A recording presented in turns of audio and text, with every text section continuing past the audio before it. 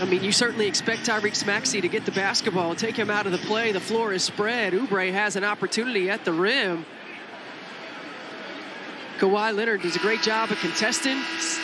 He did have that left arm. Right. Again, it's, do they determine it marginal or illegal contact?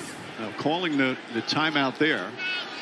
So both teams are out of timeouts. I'm sure they set up, if we win the jump, this is the play to run, rather than win the jump, call timeout, let the defense get set.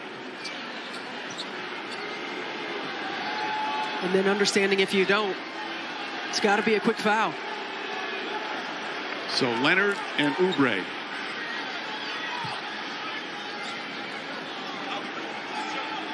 Clippers up by 1, 5.1 remaining.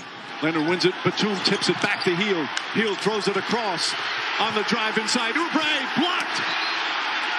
And no whistle. Game is over. What a tough finish for Philadelphia. Oubre got a shot at it. The ball was rejected out. Nick Nurse furious. He's on the court yelling at J.P. DeRosa. They're going to have to try and keep him away. Those are 2 drives to the basket for Oubre that the Sixers thought was contact.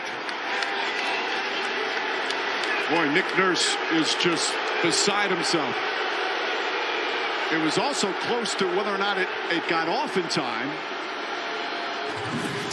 I felt like Oubre had an opportunity to shoot. I mean, what a play by Batum and Hield to find Oubre. It felt like right there he had an opportunity for the pull-up. He didn't get it off in time. It wouldn't have mattered. Batum with a great play to tip it. Hield to find Oubre. Oubre makes the drive inside. And it's hard to tell on that one, but it did not appear here. We'll see on this one. No, a ball still in his hand. He didn't get that would not have counted. When he was fouled, that's a different story. Either way.